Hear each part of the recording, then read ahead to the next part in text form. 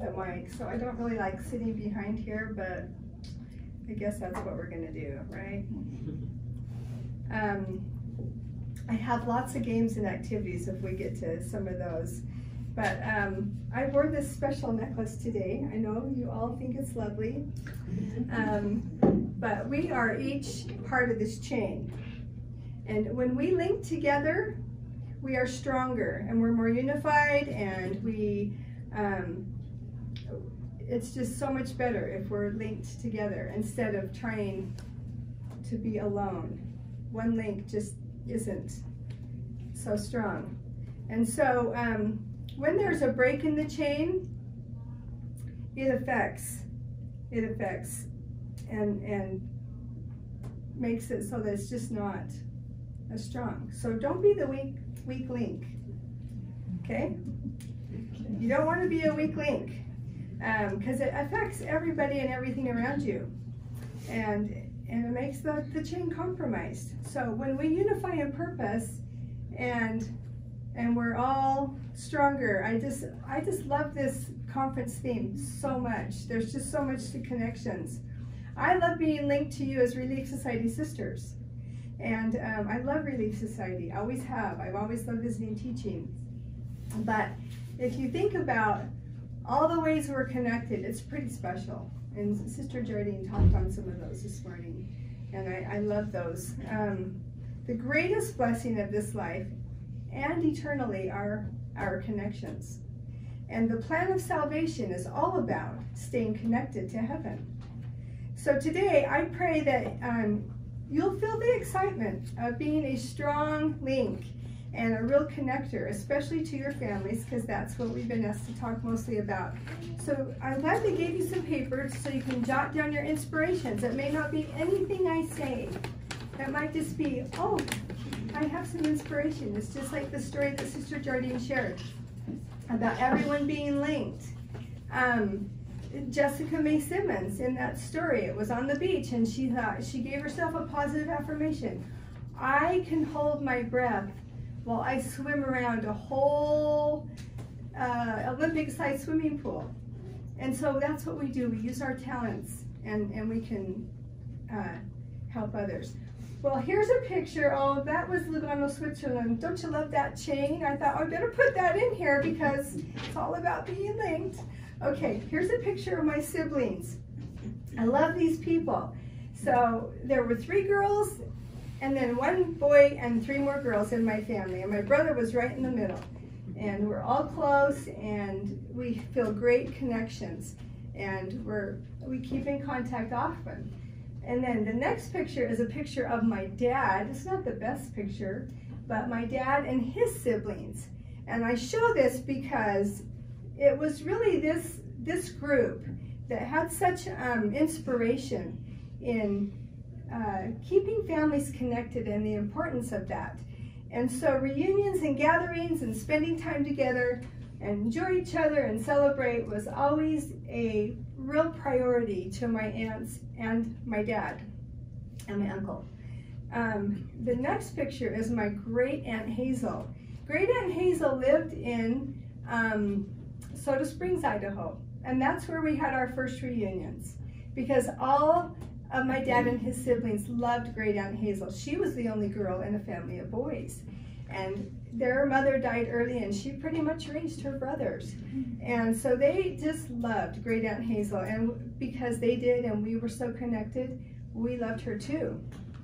And I loved all the things that she taught me. Well, first of all, she lived on the corner right across from the high school, and so we could have all this space to watch the parade in Soda Springs, and down the street we could go to the cart catch, and we did this with our cousins and we really connected. We were close. Great Aunt Hazel made cookies for the soldiers during the war, and one of her cookies that she made were raisin-filled cookies, and I'm a master at these cookies. Every reunion, that's my job. I get to make the raisin-filled cookies. She used to mail my dad a can of raisin-filled cookies in a shortening can, and and because he just loved him. And so on the day of her funeral, when my dad got in the car, he found a can of raisin-filled cookies on his seat. I wonder how they got there. Anyway, so, you know, I'm so grateful for these connections. Then our family started getting old, you know, bigger. And so we moved our reunion to Pocatello, where they were, all my aunts and uncles were from except one. And we started having our celebration in Pocatello. And we would meet at my Aunt Lorraine's house. Yeah, great Aunt Hazel again. Oh, and the recipe in her handwriting, just so you know. Okay, so we would meet at my Aunt Lorraine's house. We'd have a flag ceremony and a little short devotional about how much we love our country, and then we would have a fun run. And we would all do this. It was about a 5K, probably, which took us past our grandma's house. You couldn't cheat because you had to go by her house and pick up a flag in the yard. And the scorecard was fun. It had things on there like, I brushed my teeth this morning, plus 50. I didn't brush my teeth this morning, or I kissed Bart, or I didn't kiss Bart, or my socks match or don't match. I mean, it was just a lot of fun. It had nothing to do with how fast you were. And the only problem we had with that was when my uncle put it in the Runner's World magazine, and we had other people show up, and they were like, what's with this scorecard? But anyway, then we would go back to my aunt's house, and we'd have a great big breakfast and play games and have fun and have a parade. And everybody really got decked out in their 4th of July wear. So we'd have a parade, and the kids would decorate their bikes, and Bart would take his mom's 72 Chevy Nova, and, oh, 62, sorry. We'd put the old grandmas in it on the back, you know, put the, what's it called? The top. The top, yeah, the top. And we'd have this parade. So that was always really fun. And then we would go up to Aunt Marilyn's house. Aunt Marilyn lived up on a farm, and she had a swimming pool, and she had lots of grassy area for games and water fights and fun swing set. And we would play and have a barbecue, basic barbecue, hot dogs, hamburgers, Aunt Marilyn's great potato salad, and baked beans, and just great memories of being together. My parents kind of lived up from ISU, so the fireworks were off of Red Hill, so we ended at my parents' house to watch fireworks, do fireworks, and have root beer floats and popcorn and those kind of things. So as our families kept getting bigger, we broke off again because now everybody was getting married, and so it went to just my siblings and just our basic families doing our own reunions. So most of my siblings like to do their own families on the 4th of July now. So we have family reunions at another time. And it's often associated with something else like a birthday or not. We're just finding a venue, you know, but it's important. And right now we've decided only to have them every 3rd year, and we're trying to pass it on to the next generation because, you know, we're getting old and tired. So anyway, I'm going to show you some pictures of some of our Hawks Nest reunions. First of all, we've got this video of Teddy. Now watch carefully. Great nephew.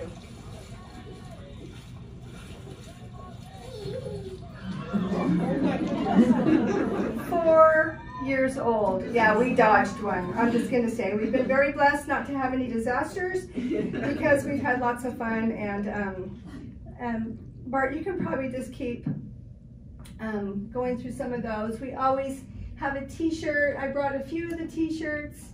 And I don't know, when you do a hat or a t-shirt or something like that, it's just kind of fun and unifying. I'm sure you all do the same things, but that's this t-shirt right here. And on the back, I think is the next one maybe, love one an otter. Now why otter? Well, because my dad, too bad some of the school teachers aren't here, but he has always had this thing for otters. He likes to watch sea otters. He thinks they're so fun that they have more fun. And so because otters have more fun, he has an otter costume, and he has a song. Well, you ought to do this, and you ought to do that, and you ought to have a lot of fun. I mean, it just goes on. And he, so a lot of our themes have something to do with the otter. You know, return with otter, those kind of things. So, you ought to be otter, be, you know, you've heard that song. We change words to songs, and anyway. So that's why he's crazy. Our family likes to have fun, and it only speaks probably to us, but it's weird and crazy and fun.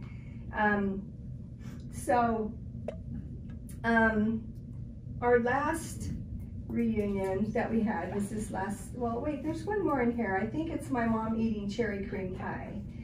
And so food's big. You got to have good food. There she is. That's when she was kind of not well. My dad's feeding her cherry cream pie because she always made cherry cream pie. It's a family favorite. So you know how you get your favorites, and you know that Six Sisters cookbook? It's not us, but you know, it could be because they're six sisters, but no. We have our own cookbook. Okay. This book right here, Dinky the Giant, we put that together for my dad's 90th birthday. That was the last time we met, last August, when my dad turned 90. And we spent 3 days together, and here's his t-shirt for that. We have a saxophone on that. Living miracle to living legend. My dad always played a saxophone. He used to play in big dance bands, and he used to toot his horn on our rear ends to wake us up in the morning, and all sorts of things. So we have the horn. He played at all the kids' weddings and everything else. But this book is really fun. You might get a minute to look at it. Everyone got to do a page. We just charged $1 a page to kind of defer the cost. But we had a great time. We spent 3 days together. Why Dinky the Giant? Because he was less than 3 pounds when he was born. And he had to stay in the hospital all those years ago for 19 days at $1.50 a day. If you can imagine, down at LDS Hospital, and my grandma, she would walk 3 times a day, 10 blocks, to go take care of him and feed him, and so he really is kind of a little miracle. So all of our names are on the back of the t-shirt. I think that picture's coming up. It's in the form of a 90. And there were like 150, I can't remember, 156 or 7 that of his posterity that were able to attend. And the last day, he paid for everyone to go to Lagoon, because that's what he liked to do when we were little. He would grab one of us and just go have a day with us and take us to Lagoon and spend some time. So gathering has always been a big part of our lives. And important in the Hawk's Nest, our maiden name was Hawks, so we were always called the Hawk's Nest. There were always extra people at our table for Sunday dinner. And we always had my Grandma Green and my Uncle Myril to eat with us. And oh yeah, you can keep showing the rest of those. Yeah, just go keep showing those. I'm just really so thankful for the connection that I had with my Grandma Green. She was amazing. It was my mother's mother, and she lost her husband when she lost my grandpa when my mom was just 10 years old. And so I never met my Grandpa Green in person. And then 6 months later, she lost her 6-year-old son getting his tonsils out because he got too much ether. And then right after that, my Uncle Wayne, who was 16 years old, married his sweetheart Millie, who was 15 years old. Now they were kind of young, and that was a little bit like, oh, what's going on in my life? And then she went to work at the railroad. All in the same year, all these things happened. So I just have always had lots of, just love talking to my grandma. She's had lots of experiences in her life, and I love to go have sleepovers. I saw that over on the board, have sleepovers. I loved combing her long hair that she'd roll up on the top of her head and put under her wig, and her ugly wig. It was kind of ugly. But she had this long hair, so in her mid-80s, I took her to get her hair cut and permed, and it was so much cuter. And I think there was a picture of her with her hair like that. Yeah, there she is. See, it's cuter. She's on your right, and she's next to my great aunt Hazel. And Hazel was on my dad's side, but Grandma Green was my mother's mother. So here they are together. Anyway, I love these two ladies. I just think it's really a priority for our kids to be close to their grandparents. I really do. It's special. Okay, one other thing I think that kept us so united is that we ate dinner together every night. It was something our parents rarely excused us from, and we have many memories around our dinner table. One of them, and this is something, everything I needed to know I learned growing up in the Hawk's Nest, kind of like that kindergarten book, but there's a lot of good stuff on there. And as I found that and pulled that out, a lot of what I'm sharing today is on there. So you might just want to snap a picture of it. It's kind of fun. But anyway, my mother got this great idea to make us liver sandwiches one Halloween. And we had to eat them before we went trick-or-treating. Well, of course, none of us liked them. And so my dad started dropping them to the dog. And it says on there, if you don't like your dinner, feed the dog. And it also says, hide your food in the middle of the table, because when my mom wasn't looking, we pulled the table apart where the leaves were and dropped our sandwiches in there. And slowly and quickly, we were all able to get out the door to go trick-or-treating. So that was a good memory around our table. Another thing is I don't know how this happened, but we started this Halloween card that we did not mail out to everyone. Now I want you to know this picture was taken, look at this great spooky tree. It's on the grounds of the Salt Lake Temple. But then we added to it. But anyway, when we're together, we can do our picture for our Halloween card, and it just goes to our aunts and uncles and our kids and some nieces and nephews. We don't do a whole lot, but it just became kind of fun. Now guess where that picture is? Can anybody tell? It's the Payson Temple. So we all just stood there like this, and then we were able to add in broomsticks and stuff. So anyway, kind of naughty, but kind of fun. So I just think, I know eating dinner is kind of tricky, especially now, but let's hear from a modern day apostle, Elder Oaks. He said, the time a family spends together eating meals at home is the strongest predictor of children's academic achievement and psychological adjustment. Family meal times have also been shown to be a strong bulwark against children smoking, doing, or using drugs. There is inspired wisdom in this advice to parents. What your children really want for dinner is you. He goes on, today children are far busier and families spend far less time together. Extracurricular activities need to be carefully regulated. Parents become frazzled and frustrated when children are overscheduled. Preserve time for FHE. Come follow me. I added, come follow me. Family prayer, family scripture study, and other precious togetherness, and home one-on-one time that binds a family together and fixes children's values on things of eternal worth. So in our family, we would always have family prayer, and whoever was there at our house had to join us. So we had to kneel high. You couldn't sit on your knees. My dad made us kneel up high. That was how we were taught. I taught the missionaries that. And he would pull us close into this tight circle. And oftentimes my brother, my one and only brother, he would reach around and pinch our bums during the prayer. And we tried so hard to keep our composure and be reverent because we didn't want to be reprimanded. But oftentimes we ended up in a laugh fest. And I can tell you, or Bart could tell you, that he's also had his bum pinched in our family circle. President Irene, he said, even when family members are not living in the home, prayer can build bonds of love. Prayer in the family can reach across the world. More than once, I have learned that a family member far away was praying at the same moment for the same thing that I was.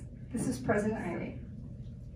For me, the old saying, the family that prays together stays together, could be expanded to the family that prays together is together.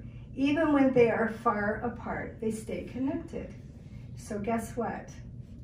Because we knew that and we love President Irene so much, during COVID on the mission, when that broke out, we instigated a prayer time. And for us, it was 10 p.m. And in America, for our families in America, it was 2 p.m. And so we asked invited our mission families to join us in prayer at that very same time, to set your alarm and whatever you were doing to stop and kneel, because tensions were really high during COVID, including and maybe more especially for our missionaries' parents at home. I think our missionaries did really well. So we did that to connect with our families, and it was really a unifying experience and a simple way to strengthen and connect. So thank you, President Irene. We love you. Okay, my mother, here's a picture of my cute mom. My mom was a great homemaker. She was a great seamstress. She was a great cook. She was a great organizer of our busy home with lots going. Well, she instilled in all of us girls the love for stitching and sewing. And oftentimes I have gathered with my sisters at each other's homes, but also like at women's conference, we'll go and have a stitching project. We did this one during women's conference one time, and this one up here. We have several. We would just gather and then we would sit and stitch at night, and we'd talk about what we learned and talk all night, and then go to class and try to stay awake and all those great things. But I just feel so grateful for those talents and opportunities. I feel so grateful to be strongly connected with great sisters. We really do love each other, and we have something special between us. We have rallied recently around our sister Jeanette, who has been battling cancer, and we've been able to take turns going to the Huntsman with her and going to her appointments and doing freezer meals, helping with cleaning or whatever. She chose a pattern that she'd like to sew up, and we thought it was a great idea that she could have something she would like to do on the days that she felt well. And so my sister Barbie and I, we went and got the fabrics and got things cut out, and then got it all ready for her so she could sit down and sew a bird on the days she felt good. It's this cute bird quilt. Well, you sew the bird one way, and then you have to sew it the opposite way. So in essence, you have to flip the bird. And I'm going to tell you, I flipped the bird a lot, in a lot of ways, as I sewed this, because it was the first thing I sewed in many years. I hadn't sewn for well over 3 years, and so it's now a really cute, happy bird quilt. We all have one, and we're enjoying it. So, with special meaning to us. In this gospel of Jesus Christ, we all understand the importance of family, but every family is different. I always thought I'd have a large family. I came from a large family. We adopted our first 2 children, and then we had a homegrown child, but we worked really hard to get our family. And some families, you know, are large, some families are small, some live close together, some live far away. It takes constant effort to build these connections. They don't just happen.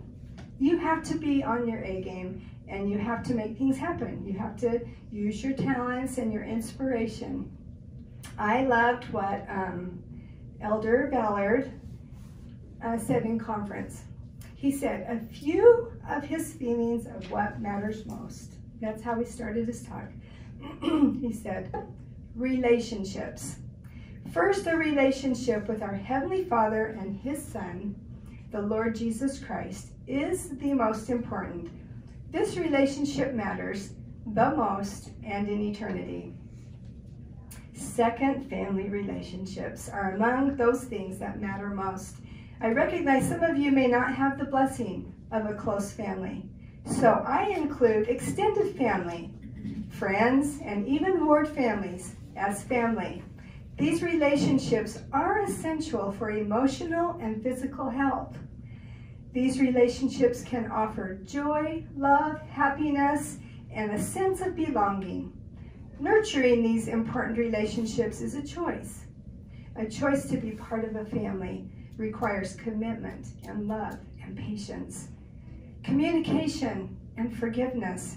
There may be times when we disagree with another person, but we can do so without being disagreeable.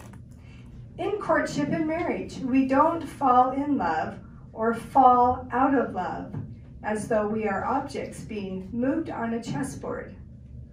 We choose to love and sustain one another. We do the same in other family relationships and with friends who are like family to us. I'm still quoting Elder Ballard. It was good talk. He said, the divine plan of happiness endures. Sorry, I should wear my glasses. The divine plan of happiness enables us as families to stay connected eternally. He spoke of that, you'll remember this story, the strong impression that he had to visit a sister in his ward.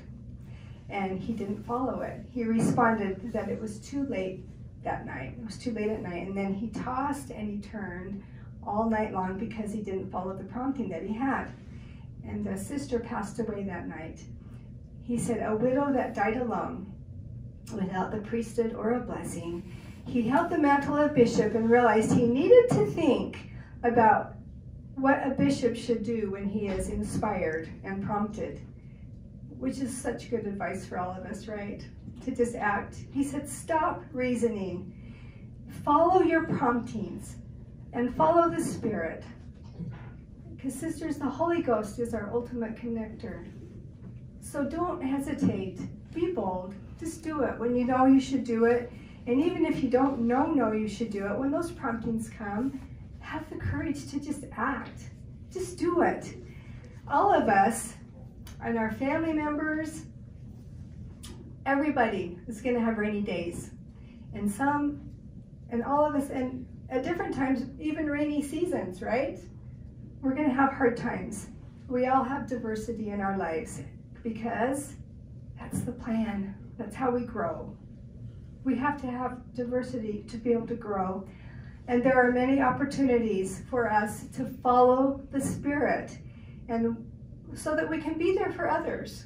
And when we listen and we follow that Spirit, then we hear it more, and we have more and more opportunities.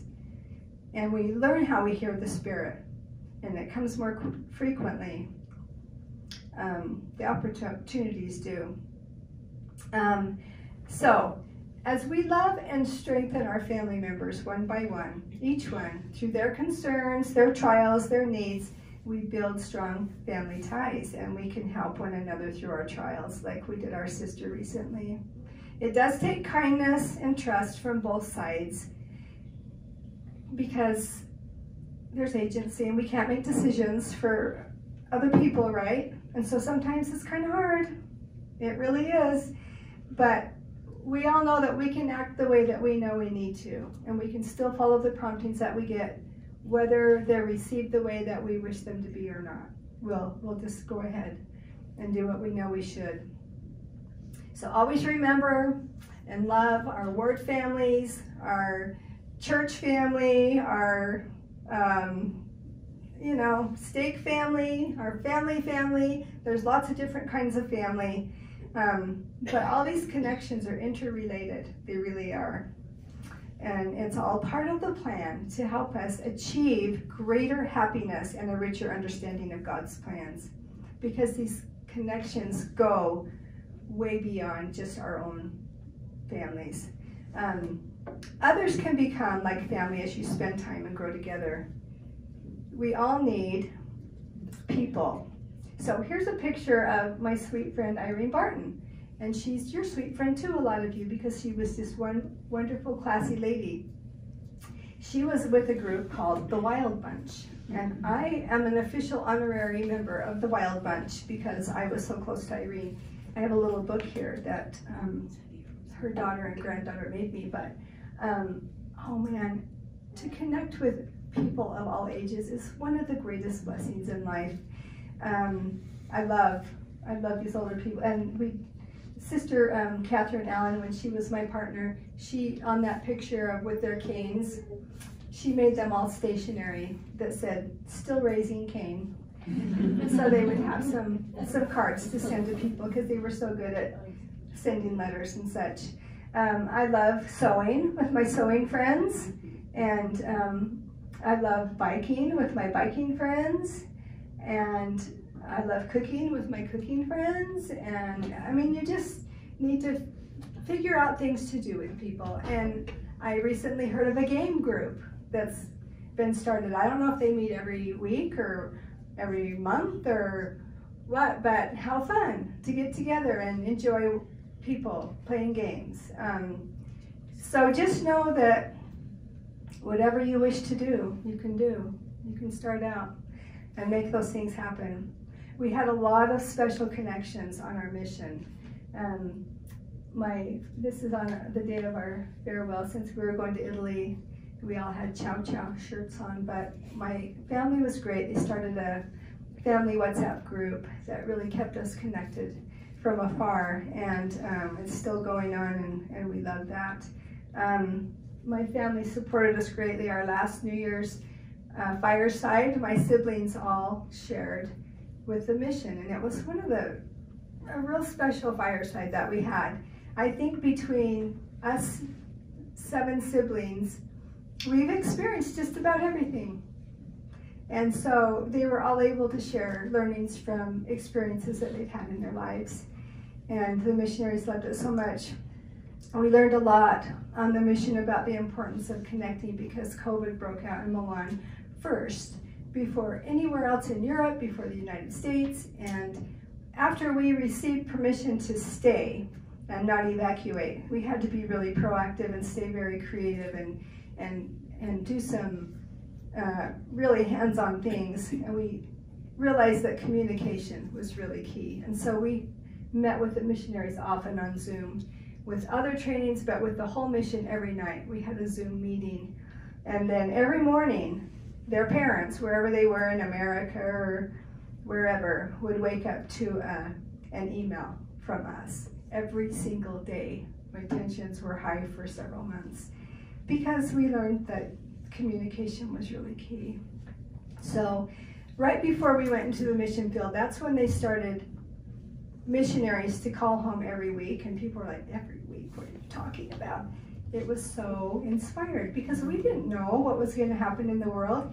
And during COVID, the brethren gave us permission to let the missionaries call home twice a week if we wanted to let them do that. Now, we were meeting with a lot of other mission leaders, and they're like, this is just too much. And Bart and I got really excited about it because he had some great inspiration. He said, you know what? Let's let our missionaries call home on Wednesday like they usually do. And I always tried to get them to do an email first.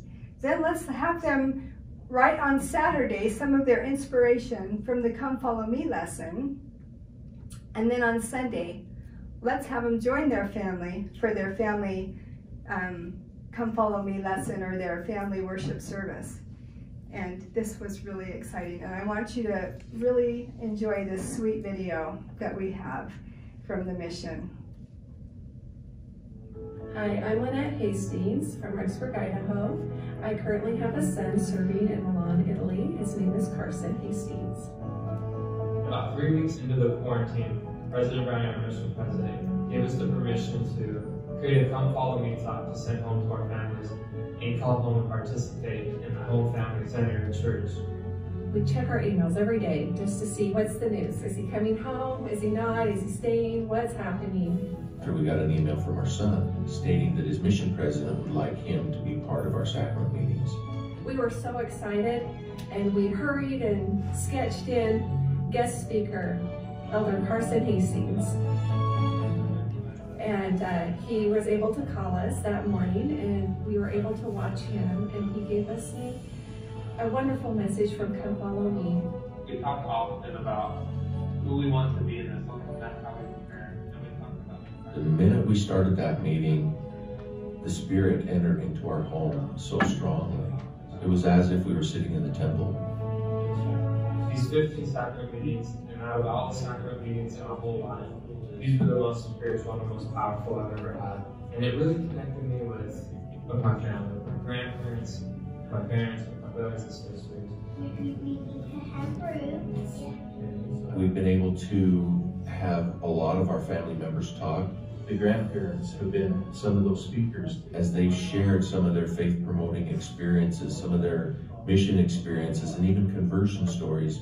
It's neat to be able to see our children get to know their grandparents on a higher level through these spiritual experiences, and that we become closer as a family.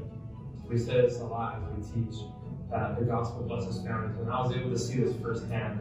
This is the first time we've ever had the opportunity to be taught by our son. It's been wonderful to have Carson be a part of this experience with our family, and it's fun for us to be a part of his experience as well. We've got Carson with us again today, which is neat. As a missionary, one of our goals is to help others come know Christ, to help grow their faith in Christ. And I know that's especially true even for the ones we love most. Hello, Carson. We really feel like this home-centered church has strengthened our families spiritually and has drawn us closer together.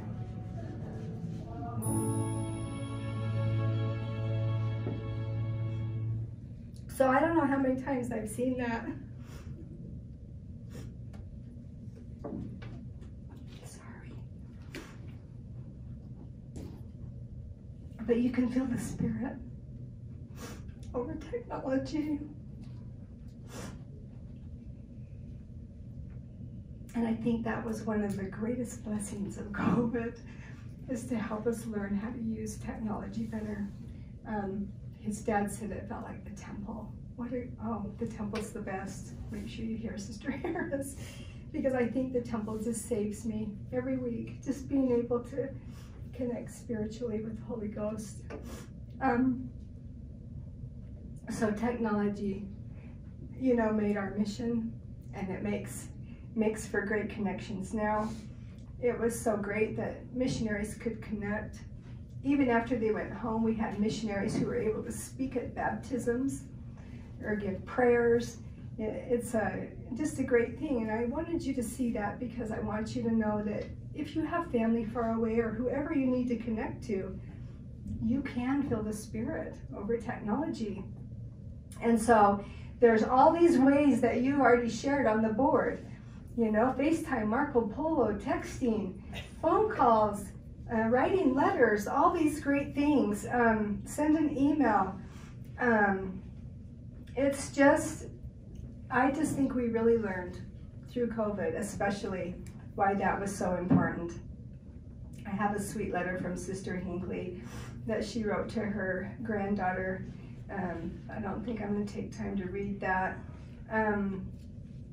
I just think something little, often, is what's important. And that's how we minister too, sisters. It's not once a month, it's something little, often. Even if it is just a text some days. We need to connect more. We truly do. And it's not just with our family, it's with our word family and stake family and dear friends. So I want you to have just a minute to look at these things. I love the youth thing. I can do all things through Christ, which strengtheneth me. We can do this. We can do this because we understand this gospel and the love our Savior has for us. I love this gospel. I love my Savior, Jesus Christ. I love our connections with the Savior. I love Relief Society. And what a great day to gather and to connect with one another. I love the connection that Joseph Smith made when he asked God in faith and received direction from James 1:5 and 6 that led him to the sacred grove. That connection that he felt that he could not deny. He knew what he knew. He saw what he saw. And he became such an instrument in the hands of God and in restoring this Church of Jesus Christ. And because of that great connection, we're here right now, here today. That's why. It's all about people. It's all about connections. It's about connecting one by one with love. I pray that we'll have the ability to connect more, to open our hearts, to make special connections, and to follow the spirit of what we need to be doing. Thank you for coming to the Great Family Connections class. I want to connect more with you. There's several of you I don't know, and several of you that are so dear to my heart. And I know that connections are eternal and so important. And I say these things humbly. In Jesus' name, amen. Amen. You're welcome to take pictures of the board. If there's anything you need to remember or any of this, you can look through some of these books that I brought if you want or whatever. But thank you for being here today, and have a great rest of your day.